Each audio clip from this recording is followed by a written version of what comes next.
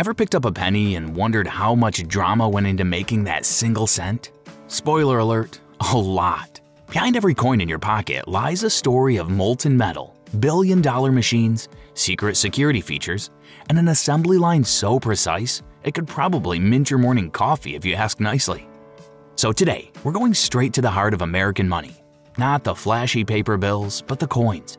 The humble, jingling, sometimes forgotten heroes that keep vending machines alive and laundry days possible.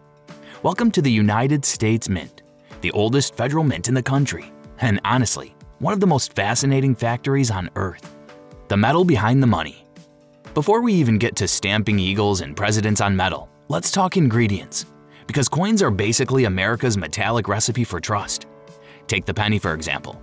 Most people still think it's pure copper. Nope, it's actually 97.5% zinc coated with a whisper-thin layer of copper.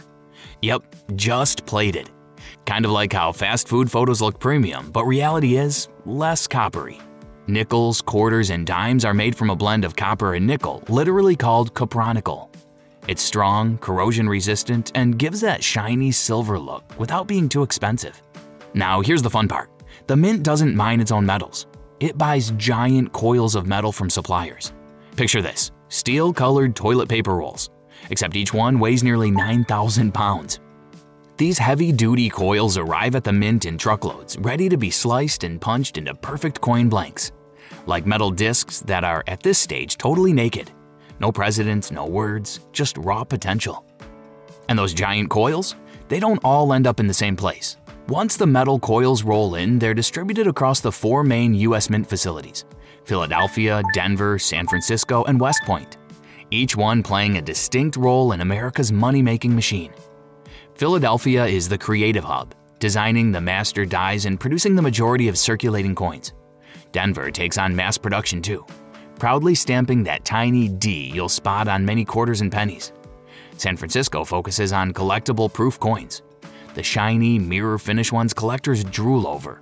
And West Point, originally a bullion depository, mints the nation's gold and silver coins, basically the Fort Knox of coin production.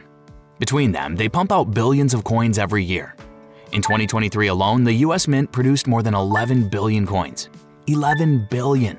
That's enough metal to build a small fleet of space shuttles, or at least pay for a lot of parking meters. The blanking process from coil to coin. Now here's where things get factory cool. Those giant metal coils are unwound and fed into high-speed blanking presses. Imagine a metallic cookie cutter on steroids. Each press slices out perfectly round discs at lightning speed. Thunk, thunk, thunk, up to 10,000 blanks per minute. It's rhythmic, loud, and oddly mesmerizing. A rain of tiny shining circles that will soon become U.S. coins. But before they can carry a president's face or a famous monument, these blanks need some serious prepping. They might look like coins, but right now they're just flat metal pancakes, hard, dull, and stubborn.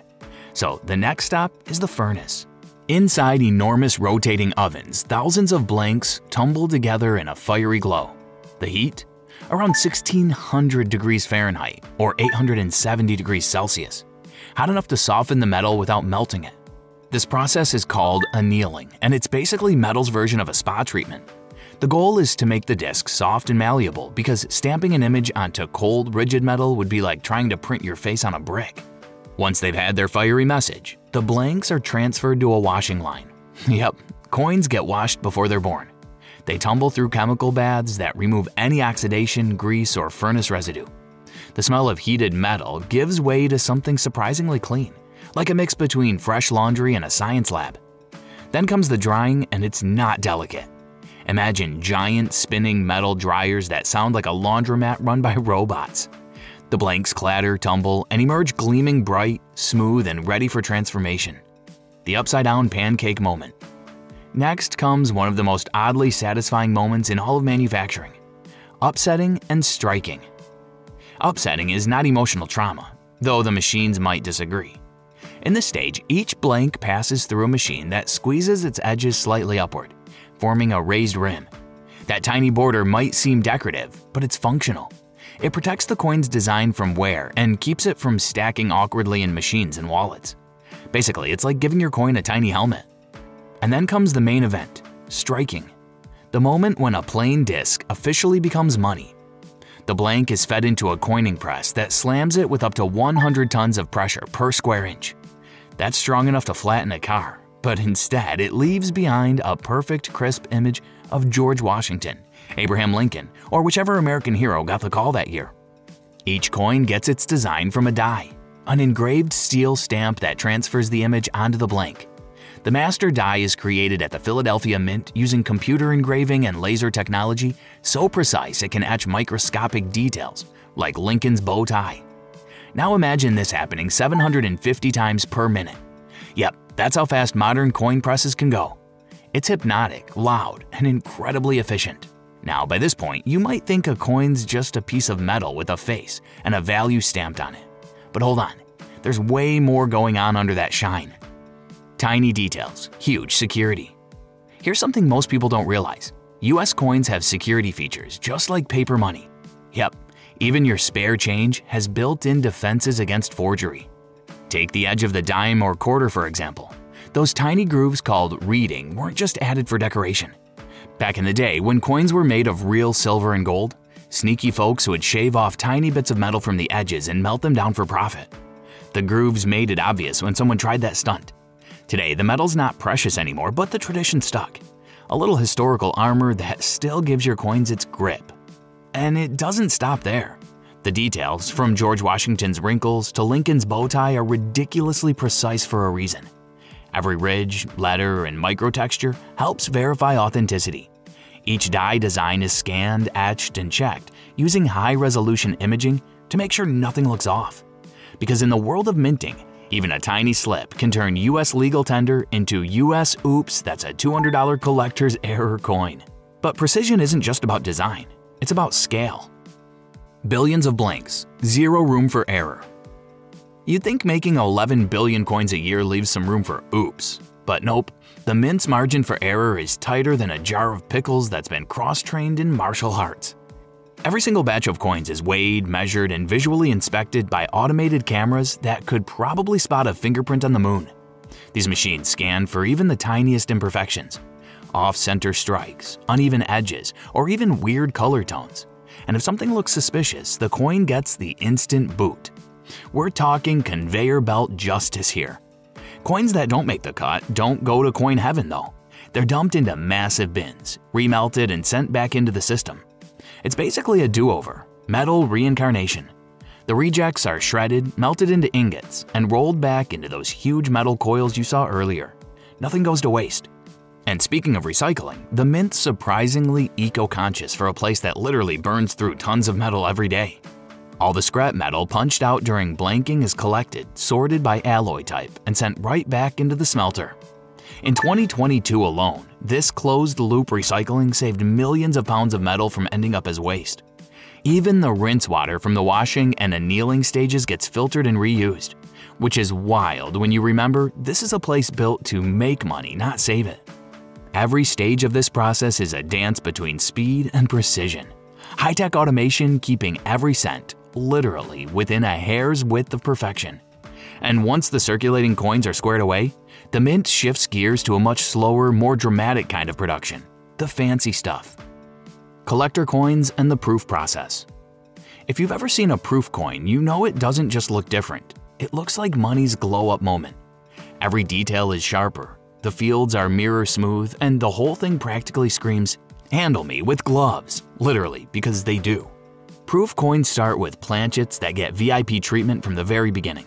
Before they're even touched, the blanks are polished until they shine like tiny mirrors. Then they're individually cleaned and carefully inspected under bright lights by technicians wearing gloves and white lab coats. The kind of precision you'd expect in a microchip factory, not a mint. The dies used to strike them also get special treatment. They're polished and treated to give a frosted texture to raise designs in a glossy, reflective background. It's that contrast that makes Washington's face look like he's lit by studio lights. Each die can only be used a few hundred times before it's retired. Quality over quantity. Then comes the striking itself.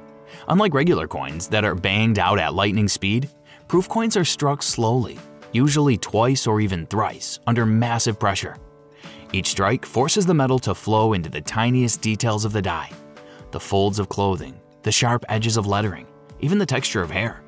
When the press opens, the coin looks so crisp it can practically wink at you. But the glamour doesn't stop there. Every proof coin is manually removed from the press. No conveyor belts here. Individually inspected again and placed in protective capsules to avoid scratches or fingerprints.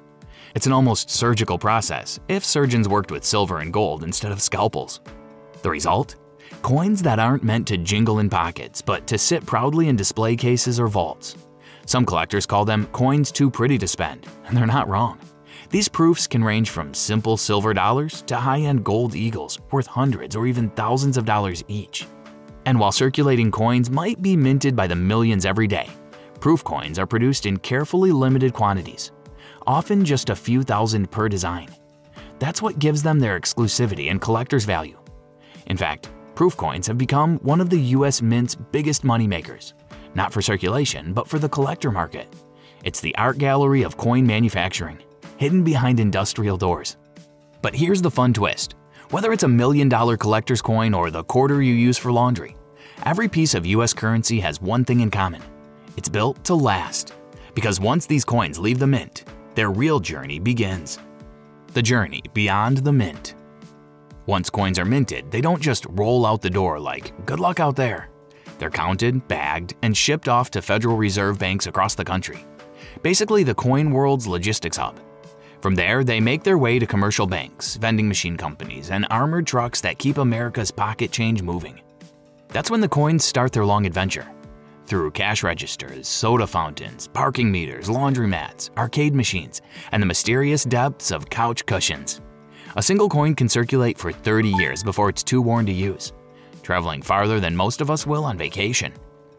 And when it finally does retire, it's collected, melted down, and reborn back into new blanks, ready to re-enter the economy. It's the circle of coin life, from raw metal to currency, from currency back to raw metal. It's a cycle so efficient it's almost poetic, a constant loop of creation, circulation, and renewal. The same copper or nickel atoms might have been part of a coin your grandparents used in the 1970s, now living on in your pocket change today. But here's where things get even more fascinating. For all the Mint's high-tech precision and recycling brilliance, there's one part of the process that's still wildly ironic. Because while the Mint is great at making money, sometimes it literally costs more money to make money. Here's a coin fact that'll mess with your head. It actually costs more to make a penny than the penny is worth. In 2023, it cost the US Mint 2.7 cents to make one penny. Yep, every time you find one on the sidewalk, the government technically lost money. Nickels? Even worse. Each one costs around 10 cents to produce.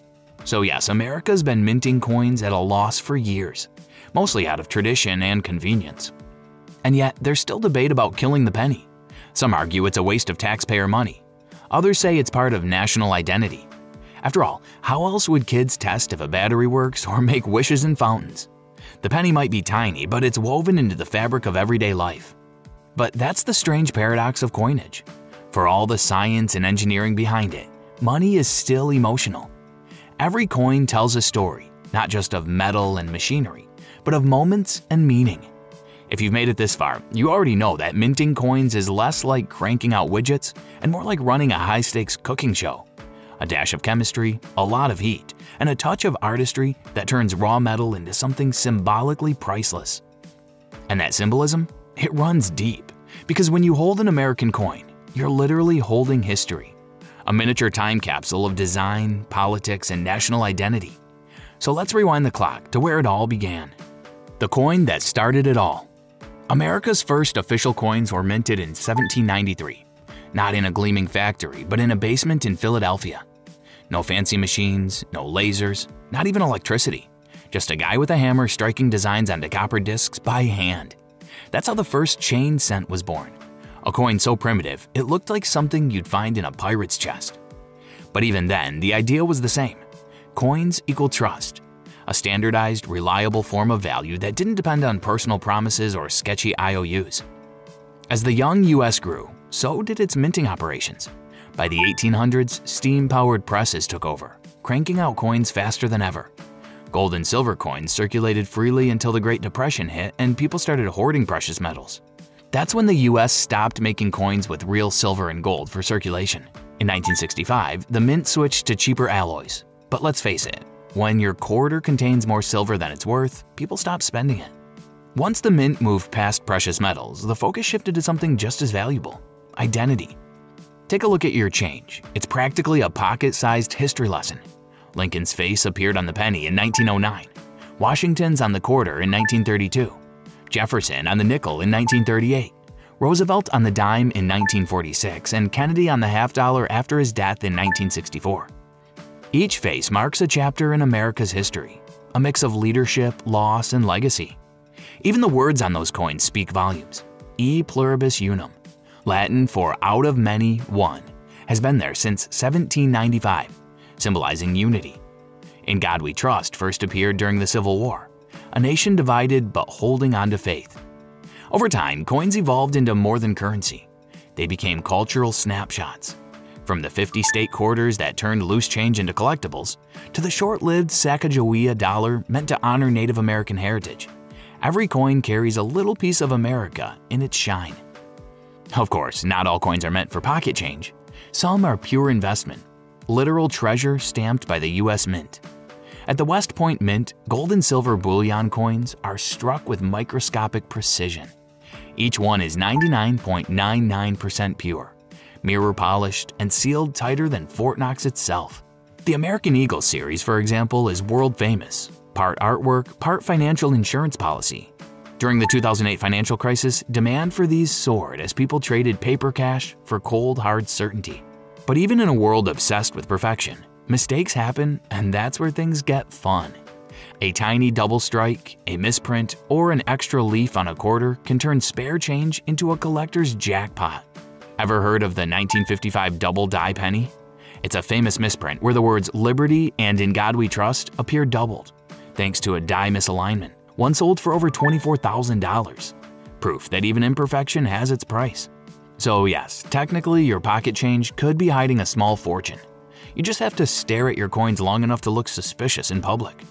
In the end, every coin, perfect or flawed, tells a story. Some just happen to be worth a little or a lot more than others.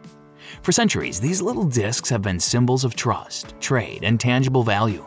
They've outlived wars, recessions, and redesigns, but now they're facing their biggest competitor yet: invisibility. Because as it turns out, the future of money might not jingle at all. The rise of digital payments and the future of coins. Let's be honest, most people don't carry cash anymore, let alone coins.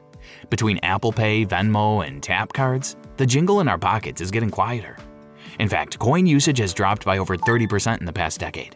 During the pandemic, there was even a nationwide coin shortage, not because the mint stopped making them, but because they just weren't circulating.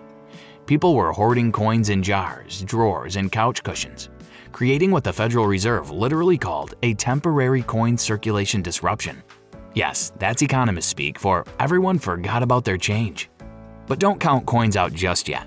Despite the decline, coins remain vital for millions of Americans, especially small businesses, laundromats, tolls, and rural communities where digital access isn't guaranteed.